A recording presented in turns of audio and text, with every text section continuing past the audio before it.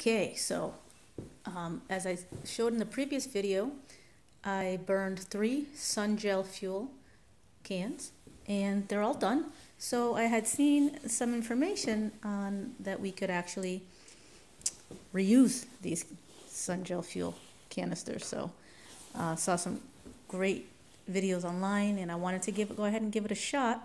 And so what they told me to do is buy some toilet paper, dollar store,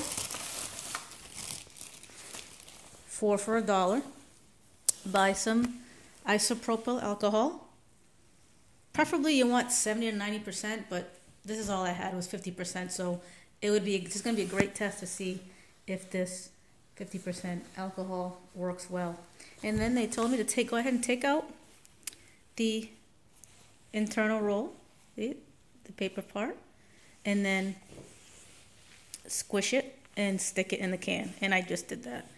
And then you're probably saying, oh yeah, well maybe that's a waste of toilet paper. But, well, first of all, you're making a substitute gel fuel, which is, on their own, they're between $3 and $5. And really, this toilet paper cost me 25 cents, and this cost me $1, and I probably won't even need to use all of it. So I figure I'm going to use about half of this. So 50 cents, 25 cents. So for 75 cents, I just created a new gel fuel substitute. And then you say, okay, cool. So what I did is I took out, so you have to take this out, squish it, and put it in. Now this is cool because now this can be reused. In order to stuff the toilet paper in there, I had to unroll a little bit of it, and it fit perfectly. So what I did was I unrolled. What I unrolled, I put into the tube. And now, guess what this is?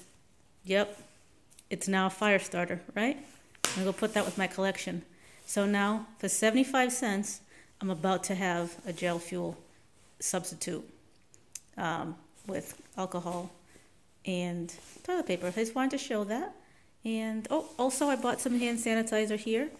And what I did with that was I poured that in one of these also. Here we go.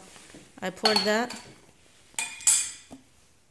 It's another substitute. You could either use hand sanitizer or toilet paper and alcohol. So this is one way. This is one way, right here. Right? This is one way to create a substitute. And this is another way, simply by pouring the stuff in here. So, and this filled up a 13, by the way, these are 13 ounce canisters. I need another one to fill it. And you're not supposed to completely fill it. You have to leave a little bit of space at the top. So, but check it out. I put it in and it looks just like the original gel fuel, and that was just hand sanitizer. So later on, the other video will show us burning these to see how they burn. I want to compare them to the sun gel to see how what the difference is. I'm not expecting it to be as warm and powerful, but hey, if it still brings up the temperature 5, 7 degrees, even 10, that'd be great. The sun gel fuel, that brought up the temperature on my deck here by 16 degrees. So I expect some success out of this, and that'll be another video. But thank you for watching, and go ahead and go create your own sun gel substitutes for 75 cents. Oh, and this cost $1 at the dollar store. So this one was $1. Actually, I'm going to need a second one. That's $2, and this is 75 cents. So we'll see which one burns better.